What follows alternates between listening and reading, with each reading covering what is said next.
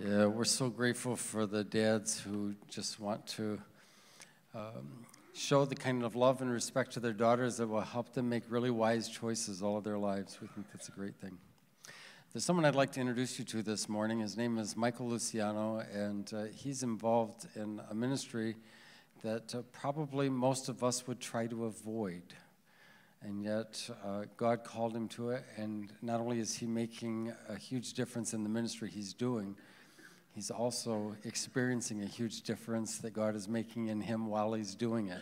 So would you please give a warm welcome to Michael Luciano this morning.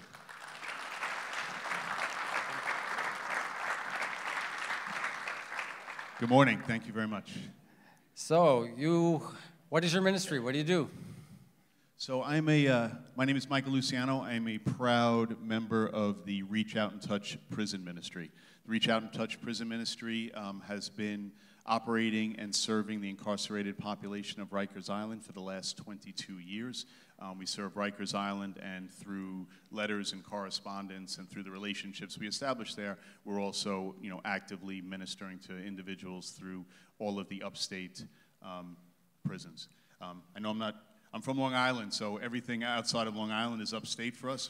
So I got chastised by Pastor Greg last week. I got chastised by him. But you guys are really upstate, so I think we're safe. We really are. Yeah, so tell us a little bit about Rikers Island. What kind of inmate population exists there? How many people go through that in a year, that kind of thing? Sure. Well, Rikers Island, it's a notorious jail. It's called the worst jail in America. You guys more or less familiar about it, right? You see it in the press. It's pretty topical right now. There's about 10, depending on who you're talking to, there's somewhere between 8,000 and 10,000 people, inmates, on Rikers Island every single day. There's 10 facilities on the island. It's not just one huge facility, but there's 10 facilities, and they each have a different need. Some are for those dealing with drug addiction. There's a female facility. There's a gang facility, which we're happy to go to. There's segregated population. So there's a variety of populations on the island. There's a super high churn that goes through Rikers Island. So of those 10,000 people, greater than 50% of them are only there for 7 days. So it's a cacophony of human life, but that's where God's people are. That's where they are. Yeah. So how, you folks wouldn't know this, but his day job is a corporate executive guy. So how does a corporate executive guy wind up doing prison ministry on Rikers Island, which is considered the worst jail in America? It's not the choice that I would have made for myself if it was just left up to me. But thank God, God knows what He's doing. But no, I never had any intentions of serving in prison. I really had no intentions of serving God, to be honest with you. But through a variety of events, as I was chasing Jesus, as my wife, those women out there, keep praying for your husbands. Keep praying for your sons. But, my wife was praying for me. She ended up taking me to church. And I ended up getting into a pretty comfortable position in church. And to the point where I was asked to speak at a men's retreat. I'm speaking at a men's retreat up at Tuscarora Inn for Bethpage. And I'm preaching on I was always very fascinated by how the Old Testament prophets would respond when God called them. Right? You guys, what would they say? No, not me. No, here I am, right? Actually, the opposite. They say, here I am. God calls, and all the Old Testament prophets would say, here I am. So here I am writing this sermon because I think I'm answering the call, right? But I'm really just serving out of my own convenience, right? I was an usher, I was a deacon, I was the treasurer, but it was all on my terms. So here I am writing, I'm sharing my faith, and I'm writing a sermon about here I am, which is basically just celebrating how great I am. Okay, that's my sermon.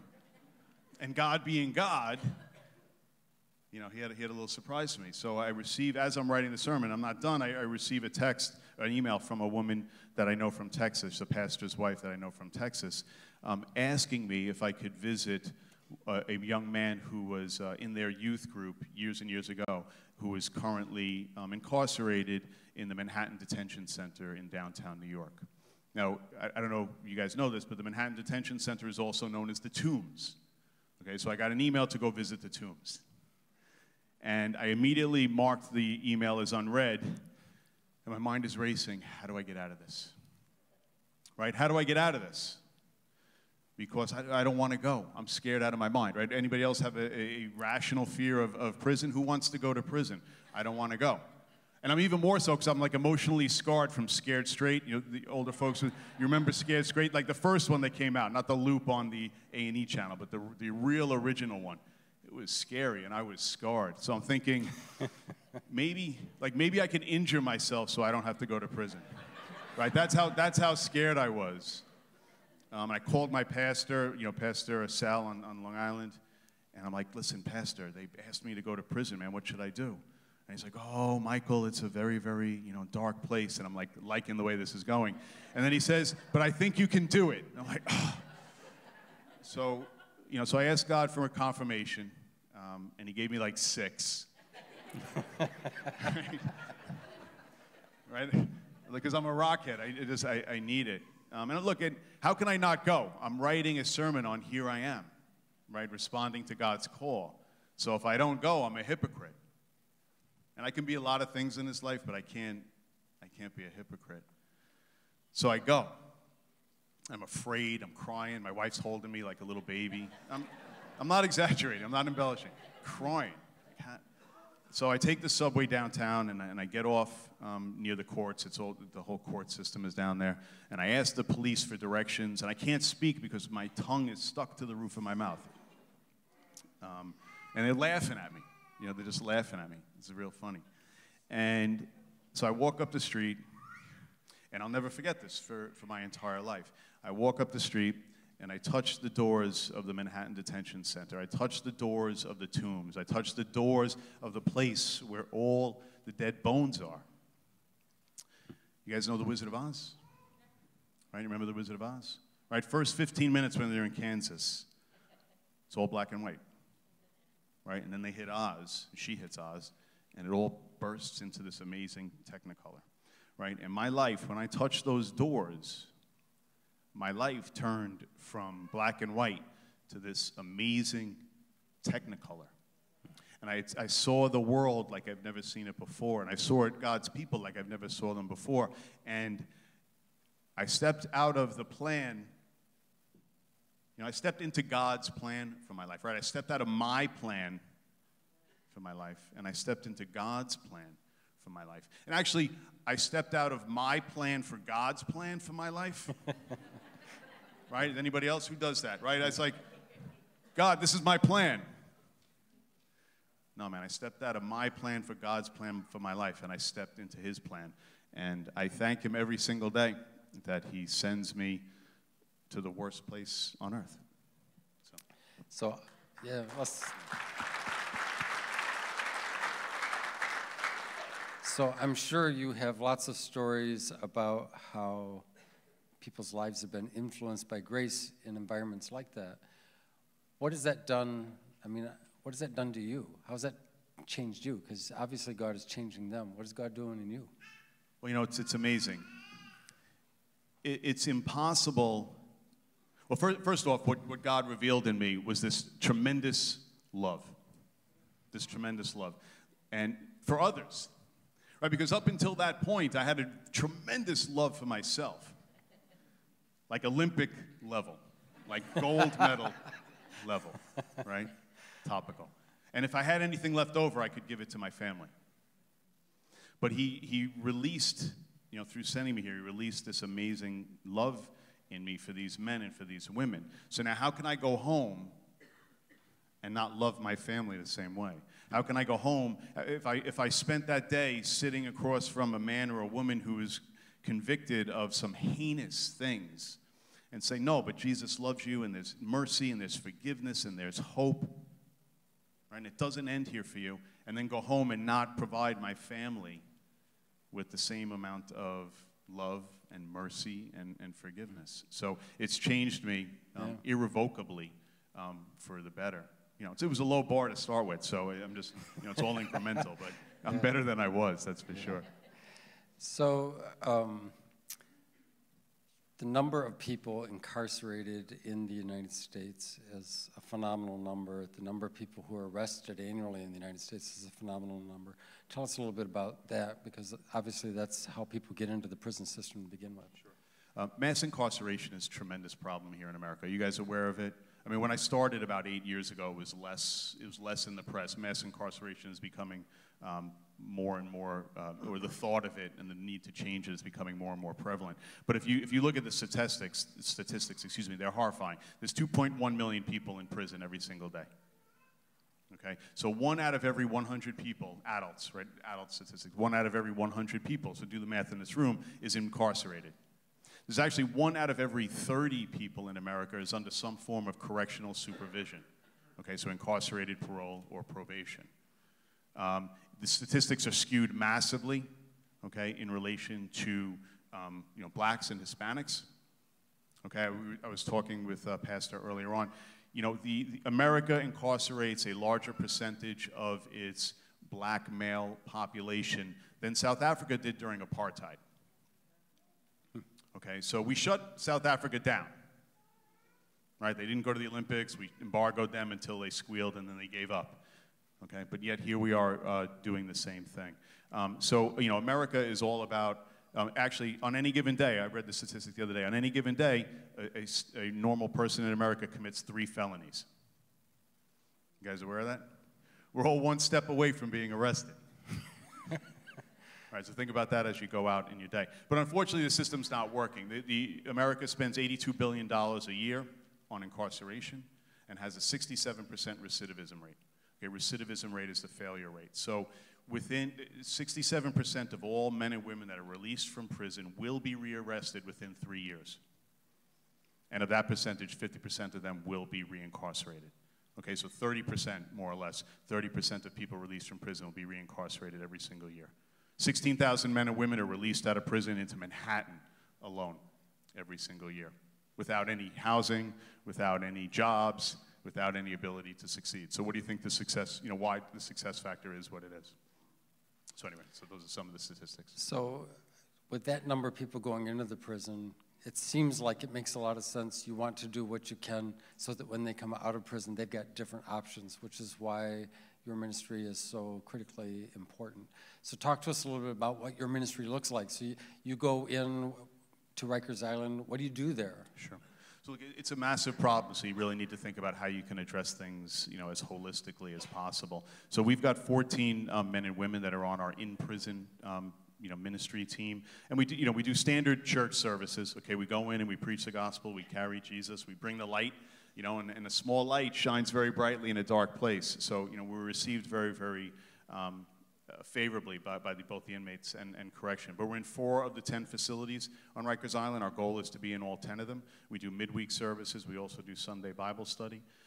We do Friday morning mentoring, one-on-one at both the men's and the women's facility. Men and women that are about to get out. Where are you with Christ? Where are you with your relationship with your family? Where are you with forgiveness? That's a big one, yeah. Right? Where are you with forgiveness? And then the more practical stuff, what are you doing when you get out? Okay, do you have a job? Do you have a resume? Do you have ID? Where are you going? It's a serious problem. So we're doing that in prison. We developed a correspondence Bible study course. So we didn't want to just preach the gospel and say, good luck, and we'll see you in a month, because it takes more than that, right? We try to be relational. We know the men and women. I remember the first time somebody came up to me and said, oh, you know, Michael, you know, X, Y, Z. And I said, oh, hey, Linwood, how you doing? I said, you know my name? You know, it was just like fascinating to him. You know my name? So it's relational. We have a correspondence Bible study course, putting them into the Bible, and it's, you know, it's Christian 101 type stuff. We give them lesson number 1. They leave. They send it back to us. We send them lesson number 2. And so on. And it's an evergreen series, because Rikers Island is so transient, and so many men go upstate, so many men and women go home. So we've had over 800 men and women participate in the Bible study program. They get their families involved in it. They send it to their parents. They send it to their spouses. They have us send certificates to their mothers. Say, please send my certificate to my mother, because I want to show her that I actually accomplished something. Yeah. Every 6 lessons, we provide a certificate. And at first, I was wrestling with our founder, saying, why are we wasting time and money on a certificate? But when you see a 50-year-old man who's never accomplished anything in his life receive a certificate and ask you to send it to his mom or his kids, You know, it's a big deal. And then we spend a lot of time through correspondence, right? We walk with them. You know, the ideal is if we meet them on Rikers Island, we minister to them there, they get involved in our Bible study program, they go upstate, we continue to write with them, we continue to dialogue with them, we send them cards, we send them newsletters, we send them you know, birthday and holiday cards, we write letters and speak life, speak Jesus. They come out, then we help them find a job, we help them find housing. We help them meet whatever needs. We provide food. We provide clothing. So we're doing a lot in prison. We're expanding more and more to do reentry services. You know, because I sat down with a man on one Friday morning. I said, you know, you're getting out on Monday. Aren't you really excited? And he said, no, I couldn't be more afraid. I have no place to go. I got no family. I have no money. How long do you think it's going to be before I commit a crime and end up back here? And it's desperate. And somebody has to step in, right? Somebody has to step in and meet their needs. Somebody has to reach God's people. So these are the people that God has given us to reach. And like I said, I thank him every day. Yeah, let's just tell Michael how much we appreciate his willingness to do that ministry.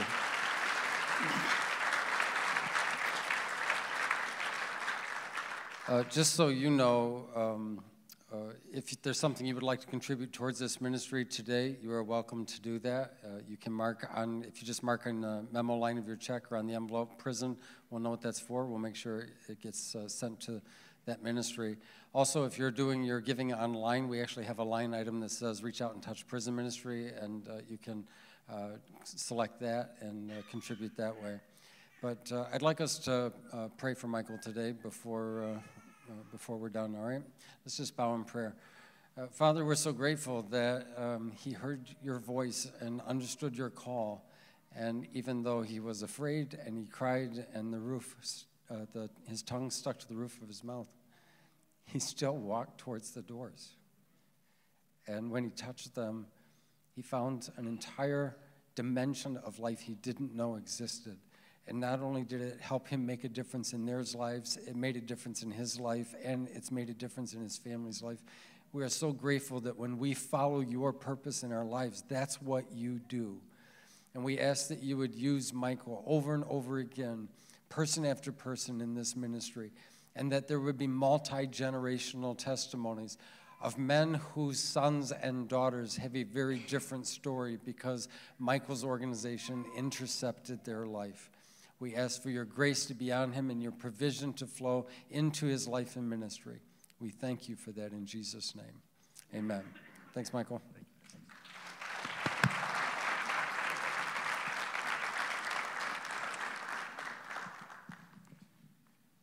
So the good news for you is you get a very short message from me. Here's what I want us to start with this morning, and that is this. This does not seem to, there we go. Nothing should disqualify a person from hearing the good news. The good news is not just good news for good people. The good news is good news for everyone, and especially those who need to hear it the most. I don't know about you, but when I go shopping, I'm on a mission. I do not go to the grocery store to taste whatever samples they have out.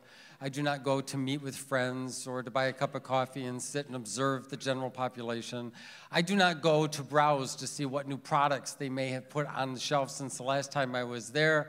I go for a single purpose. I go to obtain the 5 things my wife texted me and told me to bring home, and then I'm going to get out of there. That's why when you have walked by me in the grocery store, I don't even notice you. Nobody exists. I'm just on my way to get what it is. When I'm in a store, I have a mission. I know why I'm there. Well, the church has a mission. So do you know why you are here? Because if we don't know that, we're going to wind up wasting a lot of our time, a lot of our lives, and a lot of our resources. Jesus had a phenomenal conversation with a young woman from Samaria. And the conversation ends with her life being transformed and the disciples being confused as to why Jesus would have this conversation at all. And this is what Jesus says. He says, don't you have a saying? It's still 4 months until the harvest. I tell you, open your eyes and look at the fields, for they are ripe for harvest. There's this assumption that people really aren't all that interested in grace or God or spiritual things. And the simple truth is that could not be further from the truth. Jesus started this conversation with a Samaritan woman, and I can't tell you how unlikely or unusual that was. Given the religious and ethnic tribe that Jesus was born into, this conversation should never have taken place. The Bible tells us that the Jews had no dealings with the Samaritans, and the Samaritans had no dealings with the Jews, and there were lots of good reasons for that. You could start with political reasons. Israel used to be a united country, and at one point they divided the northern from the southern tribe. They became a civil war in the nation, and one tribe that divided developed their own kingdom and initiated their own king, and that was the Samaritans. That's who they were. They politically divided the nation. And then on top of that, they incorporated a lot of the practices of the indigenous tribes around them into their worship. So a lot of pagan idolatry wound its way being part of their worship, and they built their own temple in Mount Gerizim. They didn't recognize the temple in Mount Zion.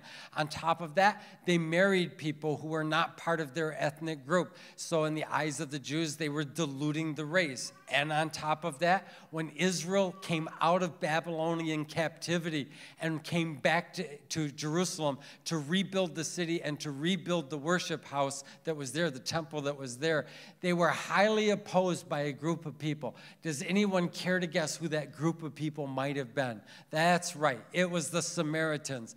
And on top of that, they only accepted the first 5 books of the Old Testament as being authentic scripture. All other Jewish poets, all other Jewish prophets, they ripped the pages out and they eliminated them from their teaching and instruction. To say that these two groups did not get along would be an incredible understatement. They hated each other. No self-respecting Jew would ever have a conversation with a Samaritan, and no self-respecting Samaritan would ever speak to a Jew. But Jesus was on a very different mission. He was not here to prove that one group was right and another group was wrong. Jesus came to seek and to save those who were lost. And as it turns out, there are lost in every people group on the face of the planet. The conversation that Jesus had with this woman actually transformed her life. He covered uncomfortable topics. They were discussed openly, and he was able to speak truth without condemnation, which is not an easy thing to do. And Jesus, when he was done speaking with her, she wound up leaving her water jar, which is why she had come, just to go tell a bunch of other people that she had met someone that changed her life, and maybe he could change their lives too. So how could we become a person who influences other people towards grace? Because this is what you should know. This is not just the mission of the Son of God. This is the mission of all the children of God. Every son and every daughter. We're all called to be active participants in extending the grace of God in the world around us. So here's some takeaways from our talk today. The first is, you cannot tell what work God is doing in a person's heart. You can't tell by looking at them what God is doing in their heart. You might assume that they're disinterested or that they might even be oppositional, but you can't tell. I had a college roommate who the only way he could save face and get biblical information was to argue against it. So every Thursday night, he would argue with me. We would first go down to the student union and play ping pong, and then we would go get a snack and play chess. I only beat him one time in the entire semester in a game of chess. He was a very good chess player. And then we would debate, and he would start arguments about biblical things. And, you know, I would want to say, if you don't want to be a Christian, don't be a Christian. Leave me alone. But no, he just kept asking questions and arguing. And I realized this was a safe way for him to get information without looking like he was interested. One night I was reading my Bible before I turned out the light. I would do that every night, read a passage of Scripture before I turned out the light. And he said, "What are you reading?" One night he says, "What are you reading?" I said, I'm reading the Bible. He said, I know that. He said, what is it? What does the verse you're reading right now say? And I said, you don't want to know. He said, oh, yes, I do. I said, no, you don't. You do not want to know what verse I'm reading right now. He said, yes, I do. I said, the verse I'm reading right now says, the fool has said in his heart, there is no God. And he did not believe me. He got up, walked across the room, took the Bible out of my hands, and looked at it, and that is what it said. And before the semester was over, Clifford Chikhan Lee became a fully devoted follower of Jesus. That's what happens. You have no way of knowing what work God is doing in a person's heart. You can't tell what's going on the inside just by looking at the outside. So we have to be willing to have those conversations. The second thing is you cannot make a difference from a distance. You cannot make a difference from a distance. Jesus initiated the conversation with this Samaritan woman. He wasn't afraid that her religion was going to contaminate him. He wasn't concerned about what his friends and followers would think of him. He was on a mission. Seek and save those who are lost. The easiest way to start a conversation is with a question. With a question. The easiest way to start an argument is with a statement. But if you want to start a conversation, start with a question. And he started that conversation with a question. When I was in India on a missions trip, I came across some missionaries who were responsible for discipling people who are oral learners. And that just fascinated me. I said, how do you disciple people when they cannot read and they cannot write? Because so much of what we do is we point them to books and we point them to Scripture. And like even Michael said this morning, they have correspondence courses. What do you do with a person who can't read and can't write? And they said, what we do is we tell them the Bible stories, and there are between 600 and 800 Bible stories, depending on how you define a story in Scripture. And so they took a group of pastors in Hyderabad, where we were in India, and they trained us all how to tell a story from the Bible. And then they sent us out into all the tea shops and the coffee shops and public places. And they said, this is what we want you to do. We want you to go up to complete strangers and we want you to start the conversation like this. I heard a really interesting story today. Would you like to hear it? And then if they say yes, tell them the story. And when the story is done, say, that was the story I heard. What did you think of the story? That was the assignment. The next morning, all of those pastors came in more excited than I've ever seen any group of pastors in my life. And the reason was because when they asked people, do you want to hear the story, they almost always said yes. And when they finished the story and they asked, what did you think about that story, it opened up all kinds of conversation about spiritual things. And then on top of that, almost all of those individuals said, if you hear another story tomorrow, would you come back and tell me that story too?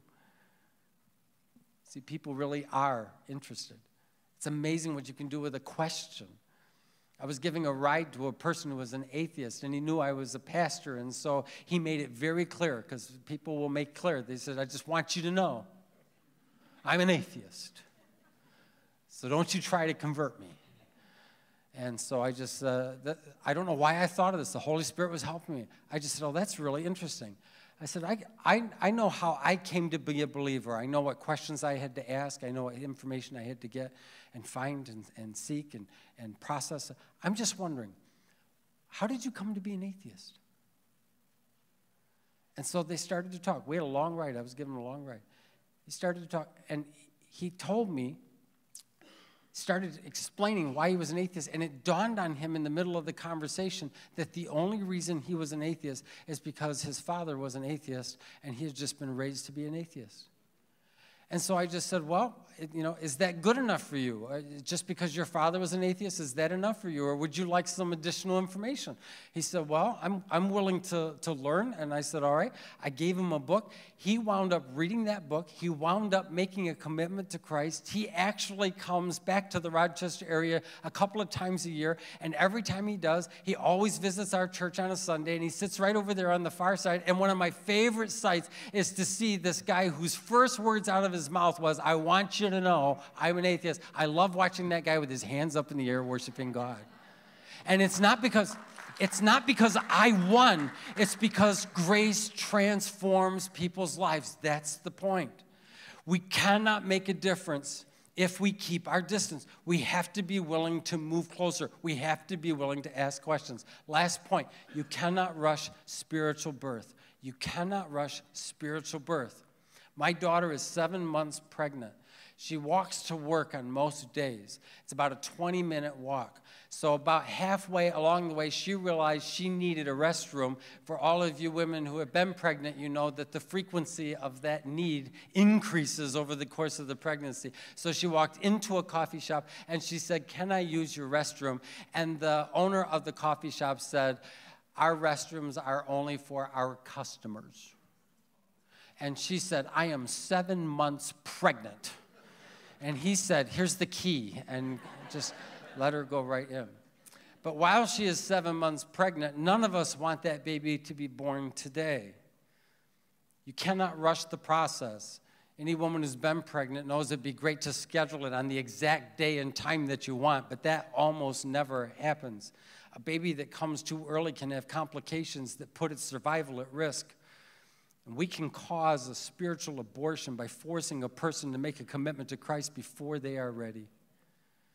We feel like we've only got one option, one conversation, one small bit of time. And what I want you to know is time is the one gift we can give people, because Jesus said this. He said, if you're going to consider my claims on your life and you're going to consider my claims of who I am, you need to think it through thoroughly and you need to count the cost. And if that takes a little bit of time, then that is time well spent. And so one of the things we do around here, we give people a gift of time. If you're here today and you are not a believer in Christ and you are not ready to make that decision, we will not force you to make it today. You can come back next week. And if you keep learning things and get to the place where you're ready to make that decision, we will support that and embrace that 100%. Does that make sense to anybody? Yeah. All right. You don't sound convinced. Maybe it's the lack of hour thing. Maybe you're worried about getting out on time. If I were you, I would worry now too, because of your lack of response. I have to go longer. It's just how it is. So you've probably heard lots of spiritual leaders say this: if you were to die tonight, if you were to get hit by a bus, because evidently runaway buses are rampant in our world. Maybe back in the Bible they would say, if you were to get hit by a chariot, but if you were to get hit by a bus, do you know where you would spend eternity? And that's not the question I ask people. You're probably going to live today and tomorrow and another day too. Why would you want to live that apart from the wisest, most loving being in the entire universe who has nothing other than your best intention at his heart? Why would you not want to experience his grace each and every day of your life? And I think those kinds of conversations make all the difference. You cannot rush spiritual birth. They recently televised the funeral service of Billy Graham. What an amazing individual he has been. His integrity and capacity to reach people for Christ is unparalleled in Christian human history. But what I want you to know is that there are lots of people who would never listen to Billy Graham. They would change the channel if they saw him on TV, and they would decline an invitation to go hear him in person. But they will listen to you if you're willing to move beyond your assumptions and close some distance and start a conversation. The work that God does in your own heart is an incredibly personal thing. Good news isn't good news if it's not personal, if it doesn't matter to you. It's only good news if it affects you personally. But because it is personal is why it is good news, but that doesn't mean it's private. We take that incredible personal work that God has done in our hearts and we share it with others, because that is how the grace of God expands in our world. Let's bow our heads this morning.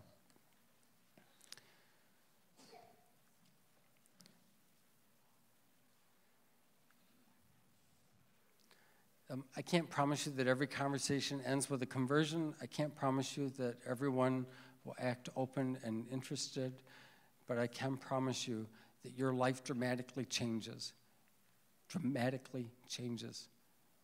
if you are open to the possibility of extending God's grace to other people, if you're willing to get close to people you'd rather avoid, start conversations with questions and see where God's direction and Holy Spirit can take it.